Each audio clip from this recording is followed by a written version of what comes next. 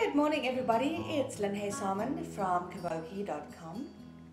Today, what I want to discuss with you is mental illness, specifically the stigma surrounding mental illness. For those of you that don't know, I am a recovering alcoholic and drug addict, and I've also been diagnosed with bipolar. That was in 2008. You know, coming to terms with being a drug addict and an alcoholic is not very easy at all. In fact, it takes a while to break through your denial, and I was probably the last person to realize that I really had a big problem. And I didn't want anybody to know.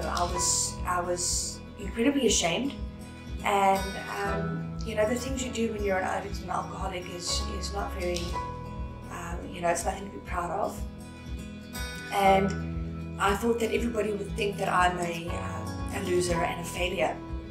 And for myself, the way that I pictured, even though I was an addict and alcoholic, the way that I pictured a alcoholic is someone like lying on the street in their own vomit, maybe lying in their own pee, you know, completely blotto. And I pictured like a drug addict was like a heroin addict, was someone passed out with a needle, you know, sticking out of their arm. And while my addiction was very, very bad, I didn't quite see it like that bad.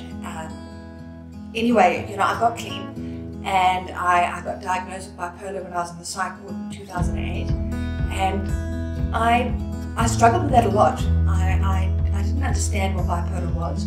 For those of you that don't understand, very simply put, bipolar is having extreme mood fluctuations. So a normal person, their mood does fluctuate, so you can be in a bad mood or good mood, you might be sad, but it's not extreme, it's kind of the norm. And having bipolar means that you've got periods of mania, which is an incredibly good mood where you are hyperactive, and then you've got periods of lows, which is, you know, it can be, you know,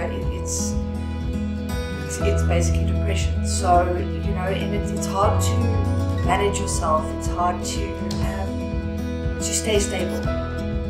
So this was very hard for me to take in, and I didn't want anybody to know about my problems when I first was diagnosed. And a little while after I was out of rehab, it was quite funny. I was walking down the street and I bumped into a girl that I was in school with, and she asked me what I'd been up to, and I don't know why, but it just came out. I just said I've been in rehab for nearly a year, and she said to me, well, that's wonderful news.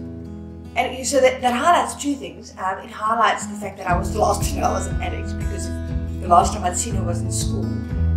She knew already when I was in school that I had a big problem.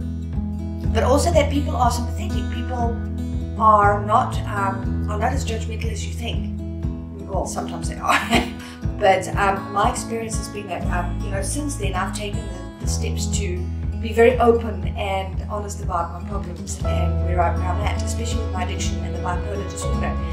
And the response has actually been incredible. Did you know that there are 1 in 4 people are going to suffer from a mental illness at some stage throughout their life?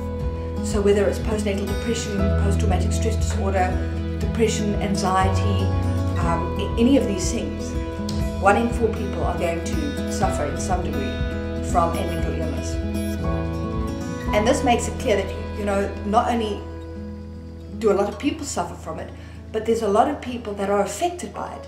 If your mother has depression, if your father, you know, if you've got a family of 4, one of those people will probably suffer from a mental illness. And this will affect the entire family. And this is what I found. When I tell people I'm an addict or I'm an alcoholic, I found very often that the person has it, that they've actually had a problem themselves, or someone directly related to them, like their parents or their brother or sister. And this has helped me kind of break free of the stigma of mental illness. I don't feel so much shame anymore.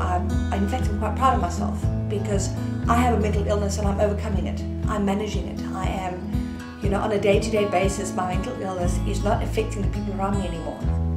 And that's something to be proud of. That takes a lot of hard work. And, you know, if you're suffering from a mental illness, I actually highly recommend that you open up and you start talking to people about it. And at the end of my blog, in my written blog, you will see that I have shared a number of links to mommy bloggers that have also shared about their mental illness. So you can see that so many women have suffered from postnatal depression. If you read my articles, I also suffered from postnatal depression quite badly for 6 months after my first baby was born, and I shared about that, and the response has been absolutely overwhelming. You know, if you just search online and you start connecting with some of these people and talking to them, you'll see that, you know, it's not just you. There are a lot of people going through exactly the same thing as you, and to go get yourself some help and to move through it would be a really, really good idea.